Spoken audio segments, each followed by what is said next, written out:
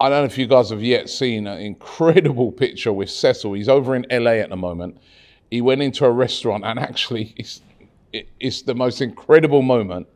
He met in that restaurant Josh Kroenke, Stan Kroenke, Edu, and also Arteta. They're all out there discussing. I think they're going to watch the LA Rams as well.